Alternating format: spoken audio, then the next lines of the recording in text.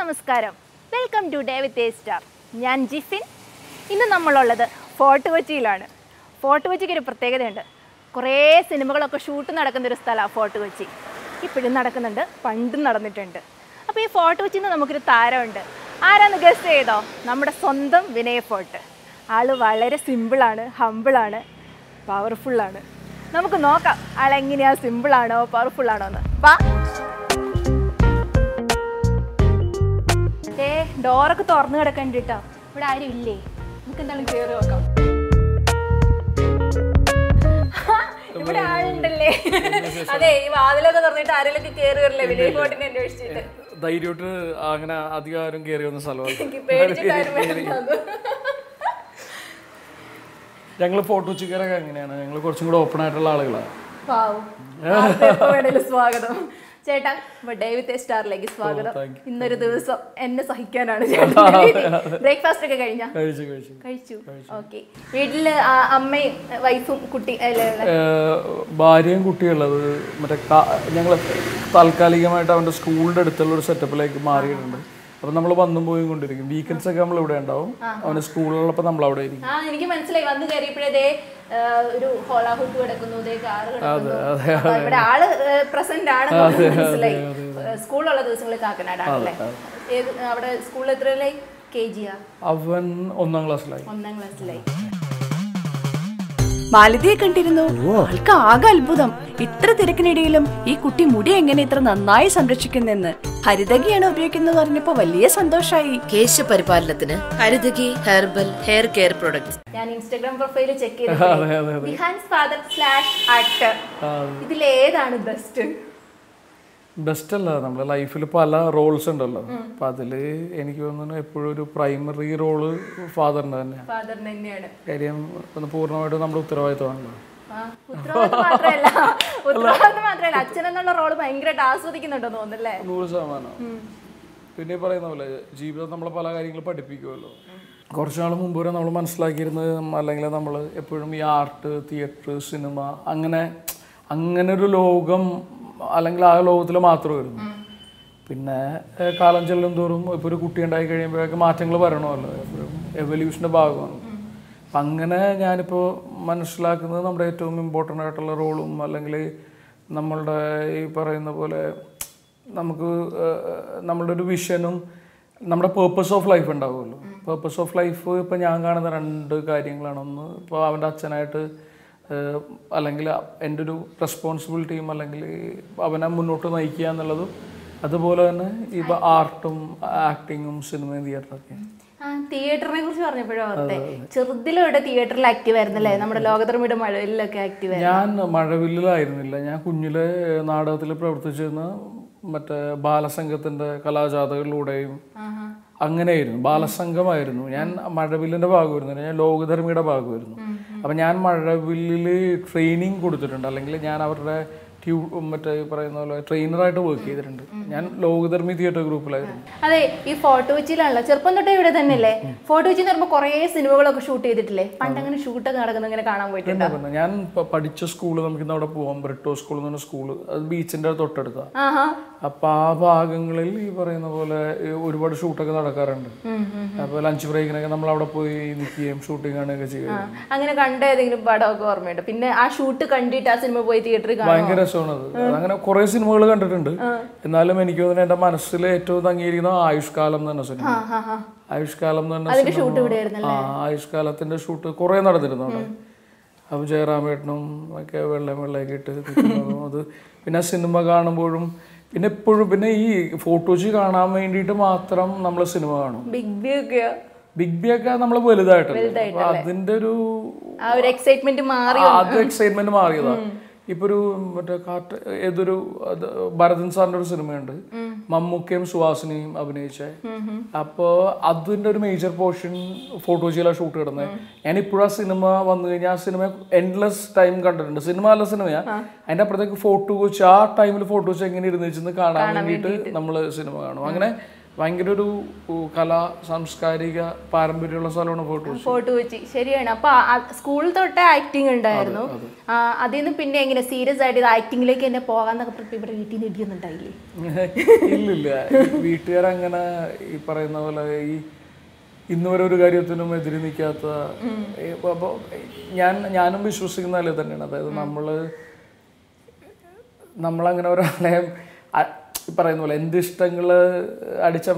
എൻ്റെ ഇഷ്ടങ്ങൾ നിറവേറ്റാനുള്ള ഒരു ഉപകരണമാവരുത് നമ്മുടെ മക്കൾ. അവർക്ക് അവരുടെ ഒരു ലൈഫ് ഉണ്ടാവും, അല്ല അവരെ അതിൽ ലീഡ് ചെയ്യാൻ നമ്മൾ ഹെൽപ്പ് ചെയ്താൽ മതി. ഞാൻ വന്നപ്പോഴേ നോട്ട് ചെയ്തേ, എനിക്കത് മനസ്സിലായി. അവനെന്താണേലും മോനെ ഭയങ്കര ഫ്രീഡം കൊടുത്തിട്ടുണ്ട്. എല്ലായിടത്തോടെ ഇങ്ങനെ അവന്റെ ഡ്രോയിങ് സ്കില്ല് ഡെവലപ്പ് ചെയ്യാൻ വിട്ടുകൊടുത്തേക്കാം, ഒരു റെസ്ട്രിക്ഷൻസ് ഇല്ലെന്ന് മനസ്സിലായി. കഴിയുന്നതും ഞാൻ അതിൽ വിശ്വസിക്കുന്നുണ്ട്. ഇതിപ്പോ അവർക്ക് എന്ത് ചെയ്യാനാണ് ആഗ്രഹം അത് ചെയ്യുക എന്നുള്ളതാണ്. എൻ്റെ വീട്ടുകാരും അത് തന്നെ ചെയ്തത്. അപ്പം അതിൻ്റെ റിസൾട്ടാണ് ഇപ്പോൾ നമ്മൾ ചെയ്യുന്ന കാര്യങ്ങളൊക്കെ. നമ്മളങ്ങനെ വേറെ എടുത്തു കഴിഞ്ഞാൽ അങ്ങനെ വേറെ ഭയങ്കര കഴിവുള്ള ഒരാളാണെന്നൊന്നും ഞാൻ വിശ്വസിക്കുന്നില്ല. പക്ഷേ നമ്മളെ സഞ്ചരിക്കാൻ അനുവദിച്ചു, നമ്മളുടെ ഇഷ്ടങ്ങളുടെ കൂടെ നിന്നു. അല്ലെങ്കിൽ പലപ്പോഴും ഞാനിത് എല്ലായിടത്തും പറഞ്ഞിട്ടുള്ളതാണ്, ഞാൻ ബേസിക്കലി ഒരു തിയേറ്റർ ആക്ടറാണ്. ഞാനൊരു 4ാം ക്ലാസ് മുതൽ നാടകം തുടങ്ങിയ ആളാണ്. അല്ലെങ്കിൽ ജീവിതത്തിൻ്റെ ഞാൻ ഫിലിം സ്കൂളിൽ പോകുമ്പോൾ എനിക്ക് ഞാൻ PG പഠിക്കുമ്പോഴാണ്. അപ്പോൾ ആ സമയത്തൊക്കെ ആളുകൾ എൻ്റെ സുഹൃത്തുക്കളെ കല്യാണം കഴിച്ചു. എല്ലാവരും ഒട്ടുമിക്ക ആളുകളും ജോലിക്ക് പോകുന്ന സമയത്താണ് ഞാൻ പഠിക്കാൻ പോകുന്നത്. അപ്പോൾ പല എതിർപ്പുകളൊക്കെ ഉണ്ടായിരുന്നു ഞങ്ങളുടെ ഫാമിലിയിൽ നിന്ന് തന്നെ. അല്ലെങ്കിൽ ഈ പ്രായത്തിൽ വരാം, അതായത് എനിക്ക് ഫിലിം ഇൻസ്റ്റിറ്റ്യൂട്ടിൽ അഡ്മിഷൻ കിട്ടിയിരിക്കുകയാണ് പൂനെയിൽ. എന്നിട്ടും എൻ്റെ ഫാമിലിയിൽ പല ആളുകളും പറഞ്ഞു ഇത് ഇത്ര, അല്ലെങ്കിൽ നമ്മൾ കുറച്ച് പൈസയൊക്കെ വേണമല്ലോ, അപ്പോൾ ബാങ്ക് ലോണൊക്കെ എടുക്കുമ്പോൾ ഈ ബാങ്ക് ലോണൊക്കെ ഇവനെ നടച്ചു തീർക്കാനാണെന്നൊക്കെ പറയുന്ന ആളുകളുണ്ടായിരുന്നു. അപ്പോഴും എപ്പോഴും നമ്മളുടെ കൂടെ നിൽക്കുക എന്ന് പറയുന്ന ഒരു പരിപാടി ഉണ്ടല്ലോ. ഇപ്പോൾ എൻ്റെ അമ്മയൊക്കെ നമ്മുടെ എല്ലാ ഇഷ്ടത്തിനും കൂടെ നിൽക്കുക, അല്ലെങ്കിൽ എല്ലാ ആളുകളും നമ്മൾ ഒപ്പോസ് ചെയ്യുന്ന സമയത്തും ഇവർ നമ്മുടെ കൂടെ ഉണ്ടാകുക എന്ന് പറയുന്ന ഒരു പരിപാടി. അതുകൊണ്ട് മാത്രമാണ് നമുക്കിപ്പോൾ ചെയ്യുന്ന കലാപ്രവർത്തനം അല്ലെങ്കിൽ ഇപ്പോൾ ചെയ്യുന്ന പോലെ, അല്ലെങ്കിൽ ഏറ്റവും വലിയ ബ്ലെസ്സിങ് എന്താണ് ലൈഫിൽ എന്ന് ചോദിച്ചു കഴിഞ്ഞാൽ ഞാൻ മനസ്സിലാക്കുന്നത് നമ്മളെ ഏറ്റവും ഇഷ്ടപ്പെടുന്ന കാര്യം ചെയ്ത് ജീവിക്കാൻ പറ്റുക, അതുകൊണ്ട് ജീവിക്കാൻ പറ്റുക. ആ ഏറ്റവും ഇഷ്ടപ്പെടുന്ന കാര്യം ചെയ്തിട്ട് നമ്മൾ കഴിക്കുന്നത് മറ്റേ ഏൺ ചെയ്യാൻ പറ്റുക എന്ന് പറയുന്നതാണ്. അത് ലോകത്ത് ഒരു 1% ആളുകൾക്ക് സംഭവിക്കുന്നുണ്ടാവില്ല. എല്ലാ ആളുകളും ജോലിയായിട്ടാണ് ചെയ്യുന്നത്. ഞാനൊരിക്കലും ജോലി എടുത്തിട്ടില്ല. ജോലിയല്ല ശരിക്കും. എനിക്ക് ഇപ്പൊ അഭിനയിക്കുക എന്ന് പറയുന്നത് അല്ലെങ്കിൽ നാടകം ചെയ്യാന്ന് പറയുന്നതൊക്കെ നമ്മളെ സംബന്ധിച്ച് അത് ചെയ്യാൻ വേണ്ടിയിട്ട് നമ്മൾ ജീവിക്കുന്നത്. അപ്പൊ ആ ഒരു വ്യത്യാസം ഭയങ്കരമാണ്. ഒത്തിരി എന്താ പറയുക, ഒത്തിരി കൂട്ടുകാരൊക്കെ ഇവിടെ വെയിറ്റിംഗ് ആണ് അല്ലേ? ഒത്തിരി കൂട്ടുകാരൊക്കെ ഇല്ല ഇവിടെ? എൻ്റെ ഒത്തിരി കൂട്ടുകാരില്ല ഇപ്പോഴും. എൻ്റെ കൂട്ടുകാർ കൂടുതലും പുറത്തേക്ക്. എനിക്ക് തോന്നുന്നു ഫോർട്ട് കൊച്ചിയിൽ അങ്ങനെ ഒരു പരിപാടിയുണ്ട്. ഒരുപാട് ആളുകൾ മെർച്ചന്റ് നേവിയിലുണ്ട്, ഒരുപാട് ആളുകൾ എബ്രോഡ് വർക്ക് ചെയ്യുന്നുണ്ട്. അപ്പം എൻ്റെ ഒരുമാരപ്പെട്ട എൻ്റെ ഏറ്റവും അടുത്തൊരു സുഹൃത്തുണ്ട്, പുള്ളി കൊച്ചിയിലെവിടെയോ ഉണ്ട്. അപ്പം ഞാനിപ്പോൾ കുറച്ച് നാളായിട്ട് കോണ്ടാക്ട് ഇല്ലാത്തത് കൊണ്ടിട്ട് അവൻ എവിടെയുണ്ടെന്ന് എനിക്ക് അറിഞ്ഞൂടാ. ബാക്കി എൻ്റെ കൂടെ നാടകം ചെയ്ത ഒരു പറ്റ സുഹൃത്തുക്കൾ നമ്മളെ മീറ്റ് ചെയ്യാൻ വേണ്ടി കാത്തിരിക്കുന്നുണ്ട്. അപ്പോൾ നമുക്ക് കുറച്ച് ഇറങ്ങിയിട്ട് അവരെ കാണാം. സ്കൂളുണ്ടല്ലോ. അതെ, അമ്മയോട് ഭയങ്കര അറ്റാച്ച്ഡ് ആണല്ലേ? ഈ സുജാത എന്നുള്ള പേരാരുടെ? അമ്മയുടെ പേരല്ലേ? ഞാൻ നോട്ട് ചെയ്തായിരുന്നു. ഓക്കെ, അപ്പൊ നമുക്ക് ഈ വീടൊക്കെ ഒന്ന് കാണാൻ വേണ്ടി ഇറങ്ങാം. അങ്ങനെ വലുതായിട്ട് കാണാനൊന്നുമില്ല. വിനയ് ഫോർട്ടിന്റെ വീട് കാണാൻ വേണ്ടിട്ട് ഞങ്ങൾക്കൊക്കെ താല്പര്യം.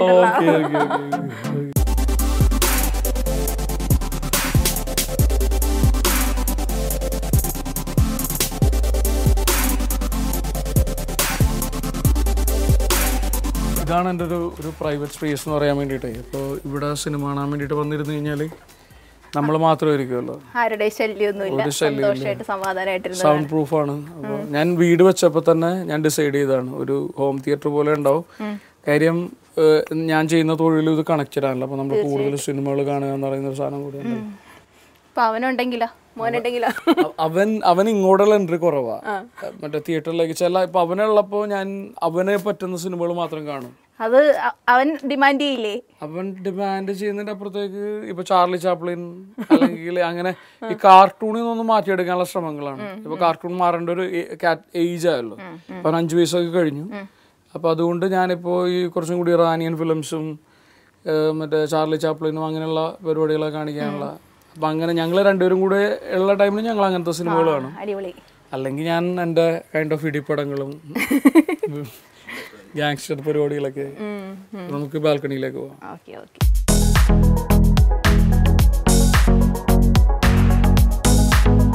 അടിപൊളി ആംബിയൻസ് ആണ് കേട്ടോ. സൂപ്പറായിട്ടുണ്ട്, നല്ല രസമുണ്ട് ഈ ബാൽക്കണിയൊക്കെ. ഇവിടുന്ന് ഞങ്ങൾ ഈ ഫോട്ടോ വെച്ച് കൂടെ പോകുമ്പോൾ ഉണ്ടല്ലോ, ഇവിടുത്തെ വീടുകൾക്കെല്ലാം ഒരു പ്രത്യേകത ഉണ്ടല്ലേ. മിക്കവാറും തന്നെ എല്ലാം ബാൽക്കണി ഇങ്ങനത്തെ ഒരു സ്റ്റൈലിലോട്ട് സെറ്റ് ചെയ്തല്ലേ ആക്കിയേക്കുന്നത്. ലോക്ക്ഡൗണിൽ ഭയങ്കരമായിട്ട് ഗുണം ചെയ്തിരുന്നു.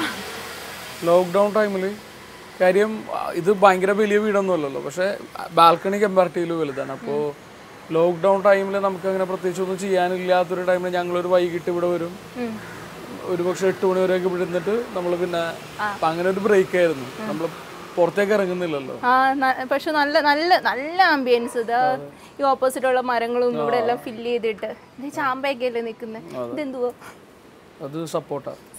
ഇതൊക്കെ നട്ടു വളർത്തിയതാണോ അതോ? ഉണ്ടായിരുന്നു, ഇവിടെ ഉണ്ടായിരുന്നു, ആദ്യമായിട്ട് ഉണ്ടായിരുന്നു. അതെ, അവിടെ കുറെ ജിമ്മും കാര്യങ്ങളൊക്കെ ഉണ്ടല്ലോ, രാവിലെ വർക്കൗട്ട് ഒക്കെ. ഞാൻ പൊതുവെ മറ്റേ ഫ്രീ ആയിട്ടുള്ള ദിവസം ഞാൻ ജിമ്മിൽ പോകും. അധികം സമയമില്ല അല്ലെങ്കിൽ സൺഡേസ് ഒക്കെ ചെയ്യണമെന്നൊന്നും ഇവിടെ ചെയ്യും. ഇവിടെ രാവിലെ വരേണ്ടതായിരുന്നു. അങ്ങനെ ഇത് നമ്മള് ചെയ്യുന്ന തൊഴിലും ഇതുമായിട്ട് ഭയങ്കര കണക്റ്റഡ് ആവശ്യമാണല്ലോ. ആണ്. അപ്പോൾ പിന്നെ എനിക്ക് തോന്നുന്നു ഞാനൊരു സ്കൂളൊക്കെ കഴിഞ്ഞ ടൈം മുതൽ ഏതെങ്കിലും തരത്തിലുള്ള ഫിസിക്കൽ ആക്ടിവിറ്റിയിൽ ഇൻവോൾവ് ആയിരുന്നു. ഇപ്പോൾ തിയേറ്റർ ആണെങ്കിൽ നമ്മൾ ചെയ്യുന്നത് കൂടുതൽ ഫിസിക്കൽ തിയേറ്ററാണ്. ഇപ്പോൾ നമ്മൾ ഫിലിം സ്കൂളിൽ പഠിക്കുമ്പോഴും നമ്മൾ എല്ലാ തരം മാർഷൽ ആർട്ട് ഫോംസിൻ്റെയും വർക്ക്ഷോപ്സ് ഉണ്ടാവും. അപ്പം അത് ജീവിതത്തിൻ്റെ ഒരു ഭാഗമാണ്. അതിൽ ഇപ്പം നമ്മൾ ഭയങ്കരമായിട്ട് പ്രാക്ടീസ് ചെയ്യുന്നില്ലെങ്കിൽ കൂടി നമുക്ക് അതിന്റെ ഭയങ്കര ബേസിക്സും അതിന്റെ ഒരു സ്റ്റൈലും കാര്യങ്ങളൊക്കെ അറിയാൻ പറ്റും. ഫ്ലെക്സിബിലിറ്റി കിട്ടാനൊക്കെ നല്ലതാണല്ലോ. എപ്പോഴും ബോഡി ഫ്ലെക്സിബിൾ ആയിരിക്കും. നമ്മൾ ഇതിലേക്ക് വേണമെങ്കിൽ അഡാപ്റ്റ് ചെയ്യാൻ വേണ്ടിയിട്ട് ഈസിയാണ്. ഈ ബാൽക്കണി വന്നപ്പോഴാണ് ഞാൻ ഓർത്തതേ, ഈ സ്കൂളിലൊക്കെ പഠിക്കുന്ന സമയത്ത് കുറേ ചുറ്റിക്കളിയൊക്കെ ഉണ്ടാവുമല്ലോ. അപ്പൊ ഇവിടെ നിന്നിട്ട് വല്ല കലാപരിപാടികളൊക്കെ ഉണ്ടായിരുന്നോ? ഇത് ഞാൻ 4 വർഷമായിട്ടുള്ള ഈ വീട് വെച്ചിട്ട് ഞാൻ വെച്ച വീടാണ്. അച്ഛന്റെ വീട് അല്ലെങ്കിൽ തറവാട് കുറച്ച് അങ്ങോട്ട് മാറിയിട്ടാണ്. അപ്പൊ സ്കൂളിൽ വെച്ചിട്ടും വലിയ ചുറ്റിക്കളിയൊന്നും ഉണ്ടായിട്ടില്ല. ശോകമല്ല, എന്താ പരിപാടി എന്ന് വെച്ച് കഴിഞ്ഞാൽ എന്തോ അങ്ങനെ ചുറ്റുകളിലേക്കുള്ള ഒരു ആത്മവിശ്വാസം ഒന്നും ഉണ്ടായിരുന്നില്ല എന്ന് തോന്നുന്നു എനിക്ക്. സത്യം ആ ടൈമിനെ പ്രത്യേകിച്ചും ഒരു കുറച്ചും കൂടി കോൺഫിഡൻസും പരിപാടിയൊക്കെ അല്ലെങ്കിൽ അങ്ങനെ ഒരു അവസ്ഥയിലേക്ക് എത്തിയത് കല്യാണം കഴിഞ്ഞിട്ടാണ്. സാറുണ്ടല്ലോ, പ്രേമത്തിലെ സാർ വളരെ കഷ്ടപ്പെടുന്നുണ്ടല്ലോ, അതായിരുന്നോ? അല്ല, പുള്ളി അങ്ങനെ ആയിരുന്നില്ല. എന്നിരുന്നാലും ഈ പറയുന്ന പോലെ അങ്ങനെ ഒരു ഭയങ്കര എക്സ്ട്രോവേർട്ട് ആയിട്ടുള്ള ഒരാളൊന്നും ആയിരുന്നില്ല. എനിക്ക് തോന്നുന്നു തിയേറ്ററൊക്കെ ചെയ്ത് നമ്മൾ ഭയങ്കര സീരിയസ് ആയിട്ട് സ്റ്റേജിൽ കയറി തുടങ്ങിയല്ലോ. സ്റ്റേജിൽ കയറി തുടങ്ങിയപ്പോൾ നമുക്ക് എവിടെ നിന്നോ ഈ ജീവിതത്തിൽ ഭയങ്കരമായിട്ട് എക്നോളജി ചെയ്യപ്പെടുക, എപ്രീഷിയേറ്റ് ചെയ്യപ്പെടുക എന്ന് പറയുന്നത് ഭയങ്കര ഇമ്പോർട്ടൻ്റ് ആണ്. ഞാൻ പലപ്പോഴും നമ്മുടെ ചുറ്റുപാടുള്ള ആളുകളിൽ ഇൻവിസിബിൾ ആയിട്ടുള്ള ആളുകളിൽ പെടുന്ന ഒരാളായിരുന്നു എനിക്ക് തോന്നുന്നത്. അപ്പോൾ അതൊക്കെ മാറി അല്ലെങ്കിൽ നമുക്കൊരു ആത്മവിശ്വാസവും അല്ലെങ്കിൽ നമ്മൾ വേർത്താണെന്ന് എനിക്ക് ഫീൽ ചെയ്ത് തുടങ്ങിയത് ഞാൻ സ്റ്റേജിൽ നിൽക്കുമ്പോൾ അല്ലെങ്കിൽ ഞാൻ ക്യാമറയുടെ മുമ്പിൽ നിൽക്കുമ്പോഴാണ്. അപ്പോൾ അങ്ങനെയാണ് കൂടുതൽ കോൺഫിഡൻസ് ഉണ്ടായിട്ടുള്ളത്. ഫിലിം സ്കൂൾ ലൈഫൊക്കെ നന്നായിരുന്നു. അപ്പോൾ സ്റ്റേജ് എന്നെ ഭയങ്കരമായിട്ട് ഹെൽപ്പ് ചെയ്തിട്ടുണ്ട്. ഒരു വ്യക്തി എന്നുള്ള തരത്തിലും പല ആളുകളും നമ്മളോട് ചോദിക്കും, ഫിലിം സ്കൂളിൽ പോയിട്ട്, ഇപ്പോൾ ബാക്കിയുള്ളവരാരും ഫിലിം സ്കൂളിൽ പോയിട്ടല്ലല്ലോ സിനിമയിൽ അഭിനയിക്കുന്നതെന്ന് പറയും. അപ്പോൾ അവിടെ പോയിട്ടുണ്ടായൊരു മാറ്റം എന്ന് പറയാൻ വേണ്ടി നമ്മുടെ ഒരു കംഫർട്ട് സോൺ ഉണ്ടല്ലോ, ഇതെൻ്റെ ഭയങ്കര കംഫർട്ട് സോണാണ്. ഞാൻ ഒരു typical fort Cochin middle class ഫാമിലിയിലെ. അപ്പോൾ ഇവിടെ നിന്ന് നമ്മൾ വേറൊരു പ്രദേശത്തേക്ക് പോവുക, അവിടെ ജീവിക്കുക, അല്ലെങ്കിൽ ഭയങ്കര ടാലൻറ്റഡ് ആയിട്ടുള്ള ആളുകളെ കാണുക, വേറെ ലൈഫ് കാണുക, റിലേഷൻഷിപ്സ് കാണുക. അപ്പോൾ അങ്ങനെയാണ് മാറ്റങ്ങൾ വന്നിരിക്കുന്നത്. സ്കൂളിലൊക്കെ പഠിക്കുമ്പോൾ ഇപ്പോൾ എൻ്റെ പല സുഹൃത്തുക്കൾക്കും അത്ഭുതമാണ് ഞാനെങ്ങനെ സിനിമയിൽ വന്നു എന്നൊക്കെ. അങ്ങനെ സ്കൂളിൽ വെച്ചും എന്തൊക്കെയോ തിയേറ്ററൊക്കെ ചെയ്തിട്ടുണ്ട്, സമ്മാനമൊക്കെ കിട്ടിയിട്ടുണ്ട്. പക്ഷെ അങ്ങനെ ആളുകളുടെ മുമ്പിൽ ഭയങ്കര ഒരു വിസിബിലിറ്റി കിട്ടുന്ന തരത്തിലുള്ള ഒരാളൊന്നും ആയിരുന്നില്ല. ഞാൻ പലപ്പോഴും ഒരു ഇൻവിസിബിളായിട്ടുള്ള ഒരാളായിരുന്നു. ഞാൻ വിശ്വസിക്കുന്നതും എനിക്കൊരു വിസിബിലിറ്റി ഉണ്ടായത് അല്ലെങ്കിൽ നമുക്ക് ഈ ബീങ് ആൻ ആക്ടർ അല്ലെങ്കിൽ ഒരു വ്യക്തി എന്നുള്ള തരത്തിലൊരു കോൺഫിഡൻസ് ഉണ്ടാക്കി തന്നത് എപ്പോഴും സ്റ്റേജ് തന്നെ. അവിടെ നിന്നാണ് ഈ ഡെവലപ്മെൻറ്റ് ഉണ്ടായത്. അതുകൊണ്ട് തന്നെ നമ്മുടെ ലൈഫിലെ എല്ലാ അച്ചീവ്മെൻറ്റ്സും അല്ലെങ്കിൽ അങ്ങനെ അമ്പൊന്നും ചെയ്തിട്ടില്ല, അങ്ങനെ ഭയങ്കര കാര്യങ്ങൾ അച്ചീവ് ചെയ്തിട്ടില്ല. പക്ഷേ ഞാനിപ്പോൾ 13 വർഷമായിട്ട് മലയാളം സിനിമ എന്ന് പറയുന്ന ഇന്ത്യയിലെ ഏറ്റവും കോമ്പറ്റീറ്റീവായിട്ടുള്ള ആക്ടേഴ്സുള്ള ഒരു ഇൻഡസ്ട്രിയിൽ സർവൈവ് ചെയ്ത ഒരാളാണ്. 13 വർഷമായിട്ട് ഞാനൊരു 10-60 സിനിമകളിൽ കൂടുതൽ സിനിമകൾ ചെയ്തു. അല്ലെങ്കിൽ ഇന്നിപ്പോൾ വർക്ക് ചെയ്യുന്ന ഏറ്റവും എമിനൻ്റ് ആയിട്ടുള്ള ഫിലിം മേക്കേഴ്സിൻ്റെ പടത്തിൽ മേജർ റോൾസും ക്യാരക്ടർ റോൾസൊക്കെ ചെയ്യാനുള്ളൊരു അവസരം കിട്ടിയ ഒരാളാണ്. അപ്പോൾ ഇത് മുഴുവൻ എനിക്ക് തോന്നുന്നു ഞാൻ ഈ തിയേറ്റർ എന്ന് പറയുന്ന ഒരു പരിപാടിയോട് കടപ്പെട്ടിരിക്കുകയാണ്. ഞാൻ ഈ 4ാം ക്ലാസ്സിൽ നാടകം കളി തുടങ്ങിയപ്പോഴാണ് എനിക്ക് നമുക്ക് ഏറ്റവും അടിസ്ഥാനം നമുക്ക് നമ്മളോട് തന്നെ ഒരു മതിപ്പുണ്ടാകുക എന്നുള്ളതാണല്ലോ. അപ്പോൾ എനിക്ക് ആ ഒരു മൊമെൻ്റാണ് അല്ലെങ്കിൽ എൻ്റെ ഒരു ലൈഫിൻ്റെ ഒരു ടേണിംഗ് പോയിന്റ് ഞാൻ സ്റ്റേജിലേക്ക്. അപ്പോൾ ഞാൻ എൻ്റെ ജീവിതത്തിലുള്ള എല്ലാ അച്ചീവ്മെൻറ്റ്സും എല്ലാം ഞാൻ ഒരു കടപ്പെട്ടിരിക്കുന്നത് നാടകത്തോടും മറ്റേ പറയുന്ന പോലെ എന്നെ എത്തിച്ച ആളുകളോടും അല്ലെങ്കിൽ എന്നെ പഠിപ്പിച്ച എൻ്റെ ഗുരുക്കന്മാരോടും അതൊക്കെയാണ്. മാലതിയെ കണ്ടിരുന്നു. ആൾക്ക് ആകെ അത്ഭുതം. ഇത്ര തിരക്കിനിടയിലും ഈ കുട്ടി മുടി എങ്ങനെ ഇത്ര നന്നായി സംരക്ഷിക്കുന്നെന്ന്. ഹരിതകിയാണ് ഉപയോഗിക്കുന്നത് പറഞ്ഞപ്പോ വലിയ സന്തോഷായി. കേശപരിപാലനത്തിന് ഹരിതകി ഹെർബൽ ഹെയർ കെയർ പ്രൊഡക്ട്സ്. തിയേറ്ററിൽ നിന്ന് എങ്ങനെയാ സിനിമയിലേക്കുള്ള എൻട്രി ഈസി ആയിരുന്നോ? തിയേറ്ററിൽ നിന്നുള്ള തിയേറ്ററിൽ നിന്ന് ഞാൻ പിന്നെ ഫിലിം സ്കൂളായിരുന്നു എൻ്റെ. ഒന്നുകിൽ NSD national school of drama അല്ലെങ്കിൽ പൂനെ ഫിലിം ഇൻസ്റ്റിറ്റ്യൂട്ട്.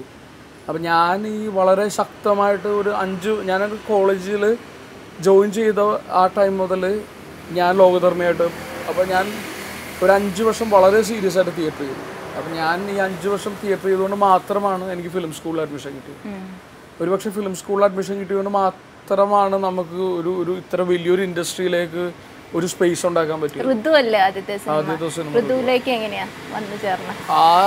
ആ ചോദ്യത്തിന് ഉത്തരവൊക്കെ ഞാൻ കഴിഞ്ഞ 10-13 വർഷമായിട്ട് കൊടുത്തോണ്ടിരിക്കുക കേട്ടോ.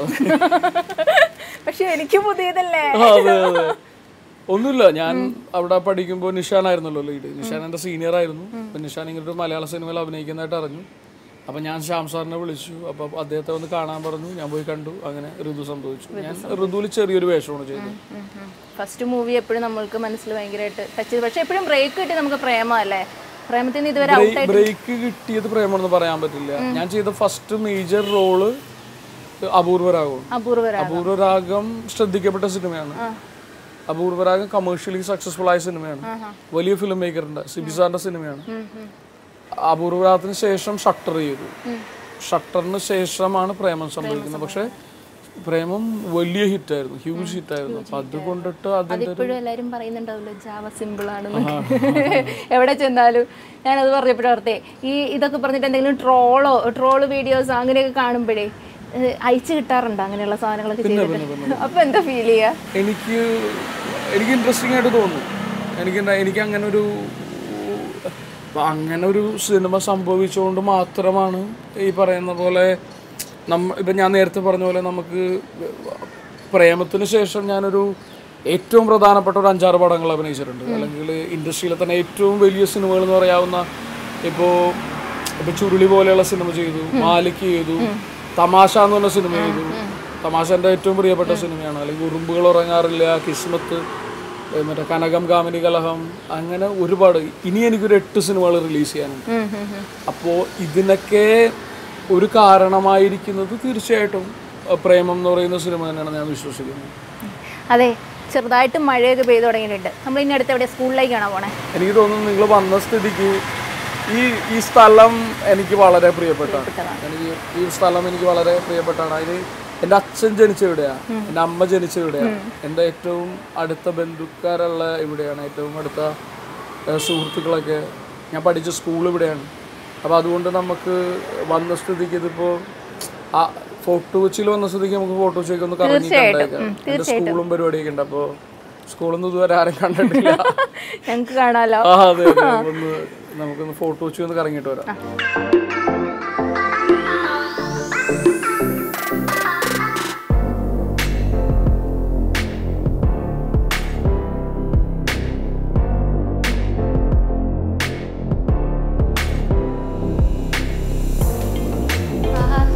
ഗാർഡനിങ്ങിലൊക്കെ ഇൻട്രസ്റ്റിംഗ് ഉള്ള ആരോ ഉണ്ടല്ലോ ഇവിടെ. അത് ആരതൊക്കെ? ഭാര്യ ചെയ്യുന്നത്. വാവ്, നന്നായിട്ടുണ്ട്. ഹെൽപ്പ് ചെയ്യാറുണ്ടോ? കാര്യമായിട്ടില്ല. ഇപ്പൊ അവളില്ലെങ്കിൽ വെള്ളം ഒഴിക്കാനൊക്കെ പറയും, അപ്പോൾ ഒഴിക്കാൻ പറഞ്ഞാൽ ചെയ്യുന്നില്ലേ? അതെ, ഈ ഡ്രോയിങ്സ് ഒക്കെ ഞാൻ ശ്രദ്ധിച്ചു, 2-3 ഉണ്ടല്ലോ ഇവിടെ. ഇത് ആരാ ഇതൊക്കെ വരച്ചത്? ഇതെങ്ങനെയാണെന്ന് അറിയോ, നമ്മൾ ഓരോ സ്ഥലത്ത് പോകുമ്പോൾ ആളുകൾ തരുന്നതായിരിക്കും ഗിഫ്റ്റ്. പല സുഹൃത്തുക്കളൊക്കെ ഇപ്പം ഈ പെയിന്റിങ് ഞാനൊരു പെയിന്റിങ് കുട്ടികളുടെ എക്സിബിഷൻ എന്തോ ഉദ്ഘാടനം എന്തോ ചെയ്യാൻ പോയപ്പോൾ അവിടെ പഠിപ്പിക്കുന്ന ഒരാളുണ്ട്, സനിൽ എന്നോ അങ്ങനെ എന്തോ, പുള്ളി വരച്ചിട്ട് തന്ന. ഇത് അഭിലാഷ് എന്നൊരു ആർട്ടിസ്റ്റ് ഉണ്ട്, വാട്ടാക്കര എന്തോ ഉള്ളതാണ് പുള്ളി. അപ്പൊ ബുദ്ധന്റെ പെയിന്റിങ് കൂടുതൽ ചെയ്യുന്ന ആളാണ്. എനിക്കിത് ഇഷ്ടമാണ്. കാര്യം എന്താണെന്നറിയോ, നമ്മള് ഒരു പരിപാടി പങ്കെടുക്കാൻ പോകുമ്പോൾ എവിടെ പോയി കഴിഞ്ഞാലും മൊമെന്റോ തരും.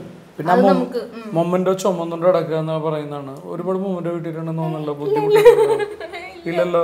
എനിക്കത് ഭയങ്കര ബുദ്ധിമുട്ടാണ്. അപ്പൊ ഞാൻ എപ്പോഴും ചെയ്യുന്നത് എന്റെ കൂടെ വരുന്ന ആളല്ലേ അയാൾക്ക് കൊടുത്തൊഴിവാക്കും. പക്ഷെ ഇങ്ങനെ പെയിന്റിങ്ങോ അല്ലെങ്കിൽ ഒരു ബുക്കോ പേനയോ കിട്ടിയാൽ നമുക്കത് ഉപയോഗിക്കാൻ പറ്റും. മൊമെന്റോ കൊണ്ട് വളരെ ശല്യമാണ്. അപ്പൊ എല്ലാരും ശ്രദ്ധിച്ചോണം കേട്ടോ. ചേട്ടനെ എന്തിനെങ്കിലൊക്കെ വിളിക്കുമ്പോ ഒരു പേന കിട്ടിയാൽ മതി, പേന നമുക്ക് ഉപയോഗിക്കാമല്ലോ. ഈ മൊമെന്റോ എന്ത് ചെയ്യാം, പെയിന്റിങ്സ് ഒക്കെ ആവുമ്പോ നമുക്ക് ഇങ്ങനെ എന്നും ലൈഫ് ലോങ് അവിടെ വെക്കാമല്ലോ. പിന്നെ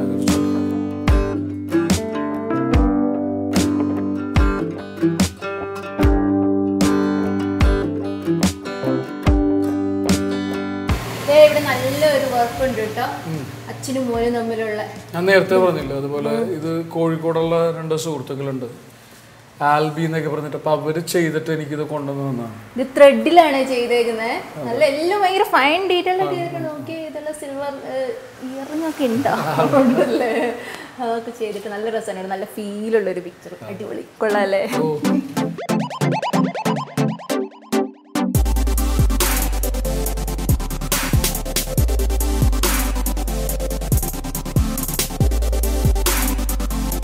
ഞാനൊരാളെ പരിചയപ്പെടുത്താൻ പോകട്ടോ. നമ്മുടെ ചേട്ടൻ്റെ അമ്മയാണ്. ദേ നല്ല സുന്ദരി കുട്ടിയായിട്ട് നിൽക്കണമൊക്കെ. പിന്നെ എങ്ങനെയാ മകനെ ഇങ്ങനെ ആവാതിരിക്കുന്നതല്ലേ, സത്യം. അമ്മനെ പറഞ്ഞിട്ട് ഇഷ്ടപ്പെട്ടില്ല. അമ്മ ഉണ്ണീന്നല്ല വീട്ടിൽ വിളിക്കുന്നത്, ഞാനിപ്പോ കേട്ടു ഉണ്ണീന്ന്. എന്താണ് മോന്റെ സിനിമയൊക്കെ കാണാറുണ്ടോ? എന്താ എല്ലാ സിനിമയും കാണാറുണ്ട്. എല്ലാ സിനിമയും കാണും. പിന്നെ ലോകത്ത് എല്ലാ ഇന്റർവ്യൂവും കാണുന്ന ഒരേ ഒരാൾ അമ്മയാണ്. കാര്യം എല്ലാ സിനിമകളിലും ഇന്റർവ്യൂവിൽ പ്രത്യേകിച്ച് നമ്മൾ പറയുന്ന കാര്യങ്ങൾ ഒന്നായിരിക്കുമല്ലോ. അപ്പൊ ഒരു ഇന്റർവ്യൂ കണ്ടാൽ മതി ഒരു സിനിമയുടെ പ്രൊമോഷനുമായി ബന്ധപ്പെട്ട്. പക്ഷെ അമ്മ മാത്രമാണ് എല്ലാ ഇന്റർവ്യൂവും കാണുന്നത്. അമ്മ എങ്ങനെയുണ്ട് മോന്റെ അഭിനയൊക്കെ? എന്റെ പൊന്നോ, അല്ല ഒന്ന് ഇപ്പൊ നമ്മുടെ ആളുകൾ തന്നെ നമ്മളെ കുറിച്ച് പൂഴ്ത്തി പറയാ. അയ്യോ എനിക്ക് അല്ല ഇതില്ലല്ലോ ഈ പറയുന്നത്.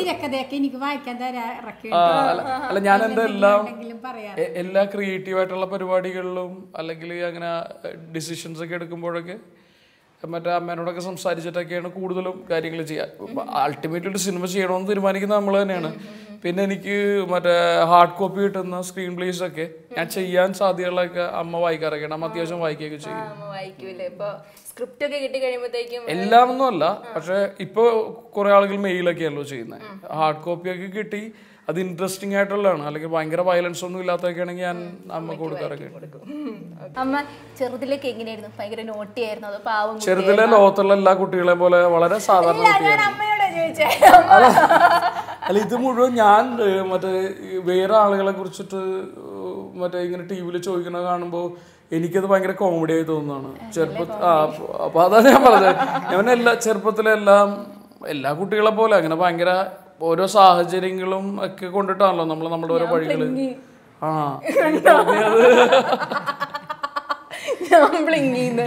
അമ്മ പറയണില്ല.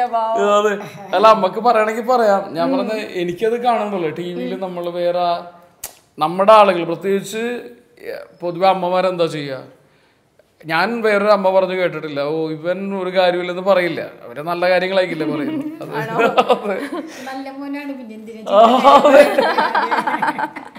അപ്പൊ എനിക്ക് തോന്നുന്നു ഇനി കൂടുതൽ അമ്മേനെ ബുദ്ധിമുട്ടിക്കാതിരിക്കുന്നതായിരിക്കും ബുദ്ധി അല്ലേ. അമ്മ ഹാപ്പിയാണ്. അതെ, ഞാൻ ഇവരെ കൊണ്ടോട്ട് ഫോട്ടോ വെച്ചേക്കൊന്ന് കാണിച്ചിട്ട് വരാം. ശരി.